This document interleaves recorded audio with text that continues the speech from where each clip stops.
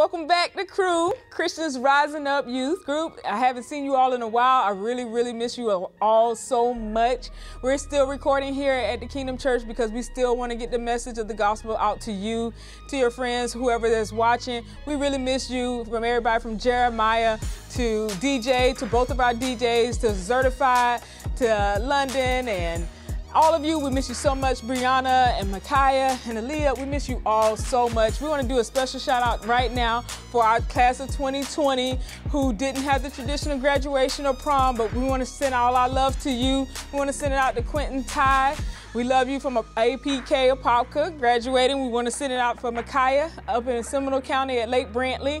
Also in Seminole County, Imani from Seminole High School. Congratulations. And last but not least, Willamette and East River, Orange County. We want to say congratulations to you all. To Damien from Evans, we want to say congratulations. We love you so much. We wish the best for you, and we want to celebrate you on July 19th here at the church. So if you haven't received our emails yet, give me a call, let me know. We want to reach out to you because we want to celebrate you here on July 19th. We want you to wear your cap and gown, your cords. We want you to bring all of your pictures to set up in the lobby. We want to celebrate you. We want to give you a gift, and we also want to present our scholarships for 2020. So make sure you're here Sunday, July 19th, so we can celebrate you.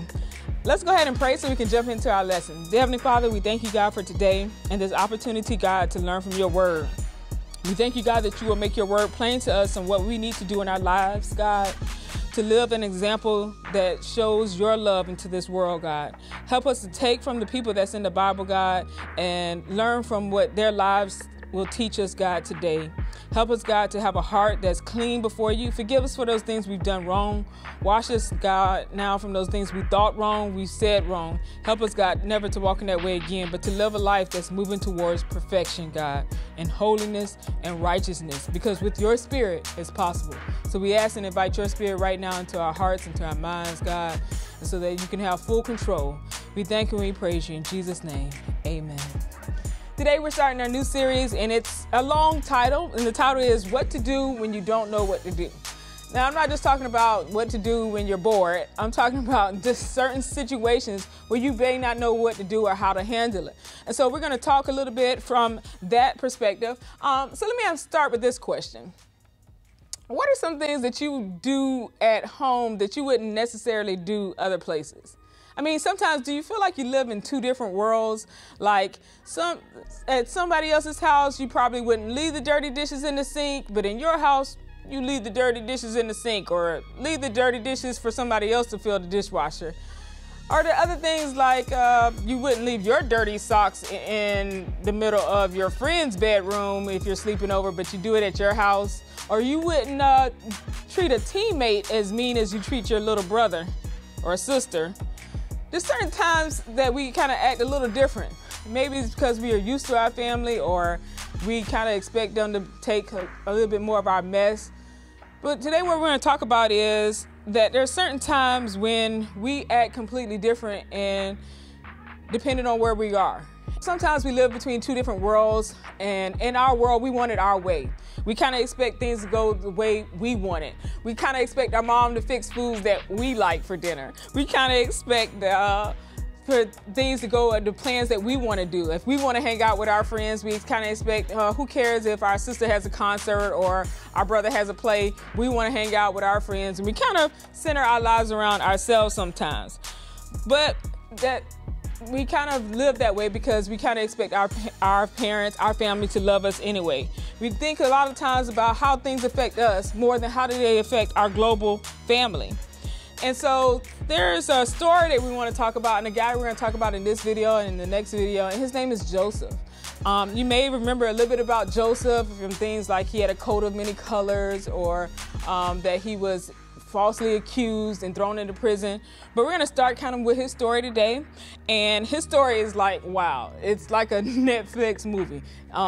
You got everything from falsely accused, you got sold into slavery, you got set up in prison and left in prison.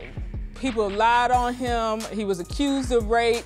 Like, it's a serious, real deal story that Joseph has. So let's go ahead and start there. Let me give you some background. So Joseph father name was Jacob. And for those that may not know, Jacob really loved his mom. His mom's name was Rachel.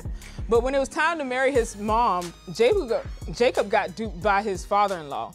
And he ended up marrying Rachel's sister, Leah. And the Bible actually says that basically Leah was cross-eyed. I mean, so she was nothing pretty to look at. And so the father-in-law knew he couldn't really marry Leah off. And so when it came time, he switched the two daughters, and Jacob ended up marrying Leah. And then Jacob worked 7 more years to marry Rachel, and then he was able to marry Rachel. So as their life continued, Rachel was unable to have kids. So Rachel was the favorite wife, and you know how Bible times are a little different. You can have more than one wives back then. And actually, Leah had some sons, and then there were other women that weren't really married to Jacob, but they had some sons. And so by the time Joseph was born to Rachel. She was finally able to have a child, and Joseph was her first child.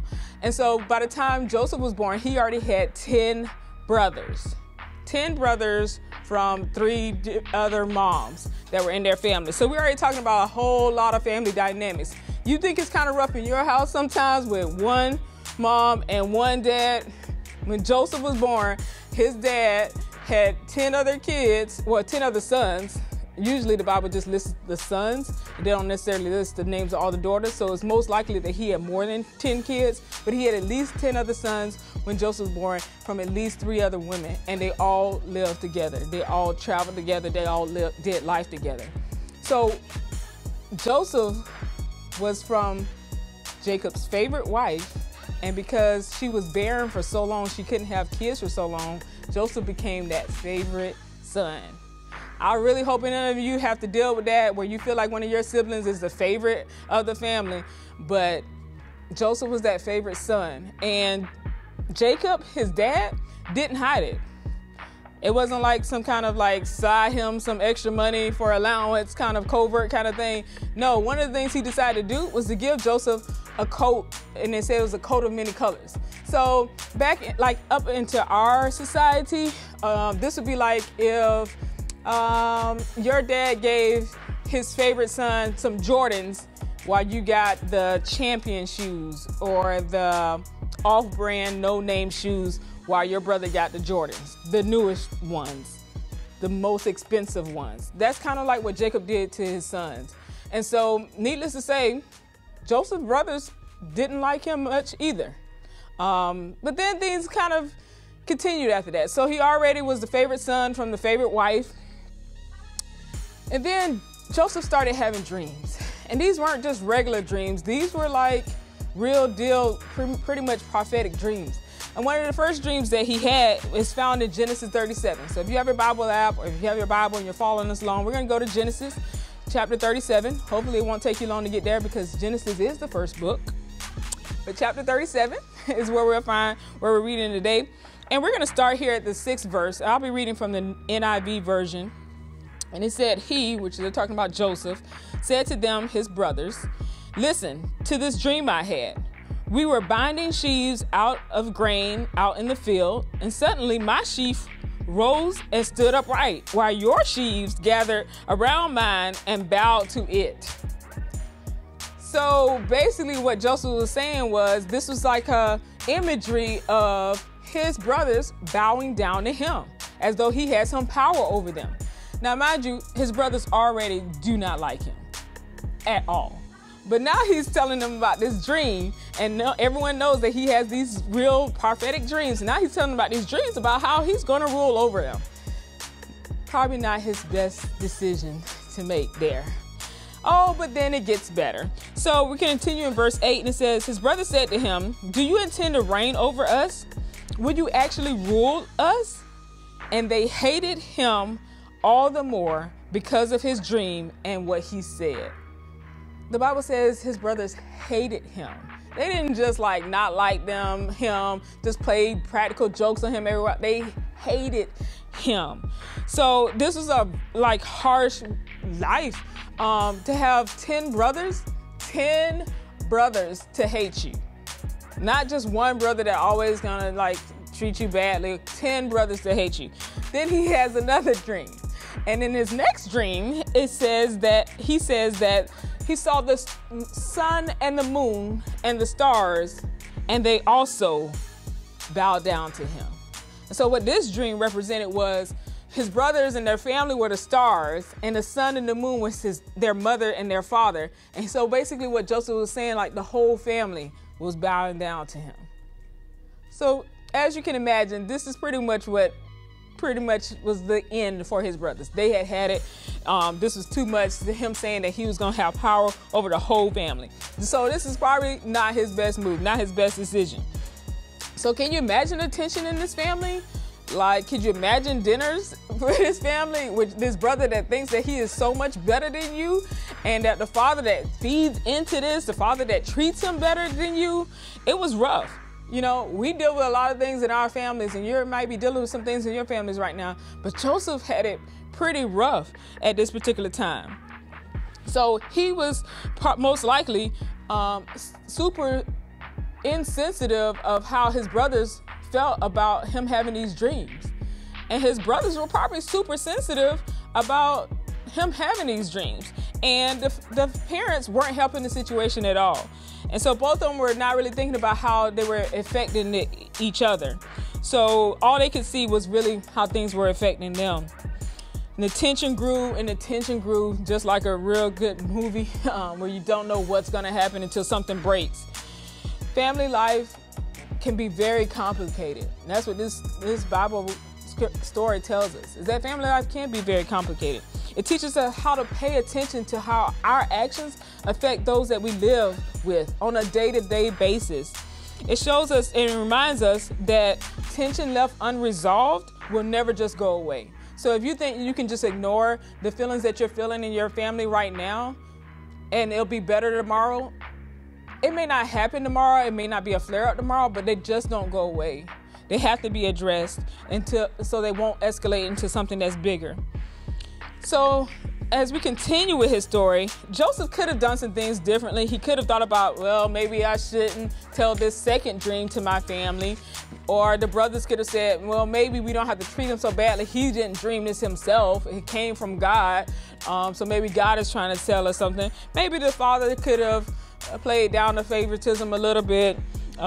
Maybe everyone could have just ignored Joseph in his arrogance and telling these dreams. The point is that family drama is family drama. And we all have our own family drama that we're dealing with. Whether you are the firstborn, or you are the angry one in the family, or if you're the favorite in the family, or if you're the quiet one in the family, the role you play in your family is your role.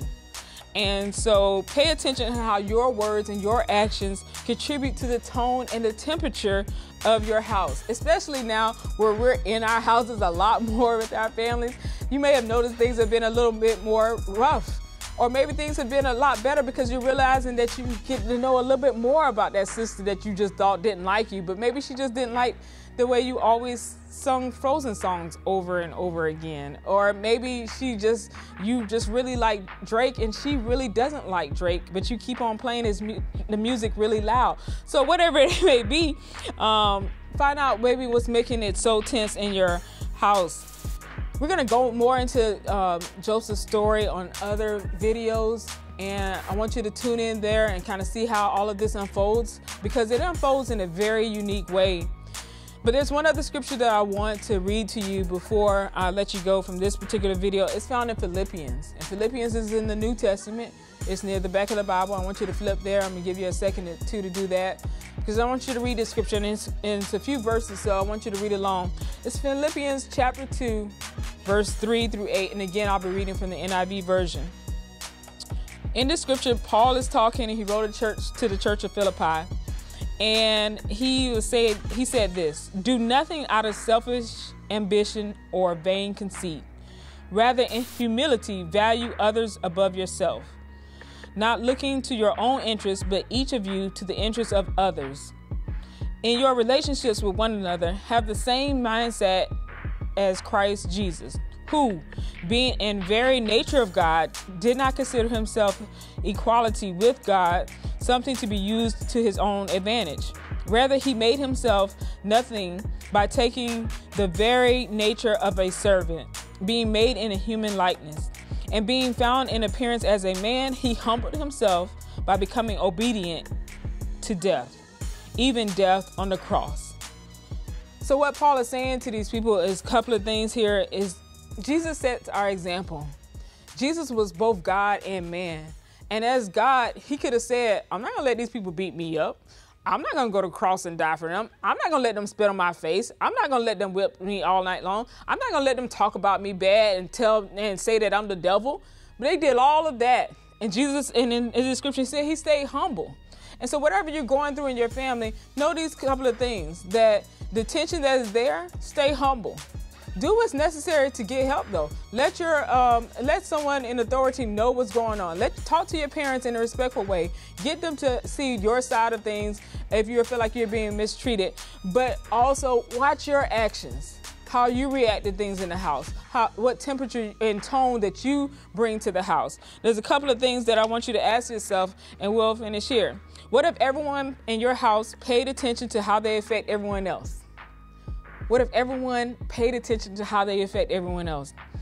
What would it do for your relationship with the people who live in your house? What would it do for the general level of tension or peace at your house? What if it started with you? It could. It could start with you. You could be the change in your house.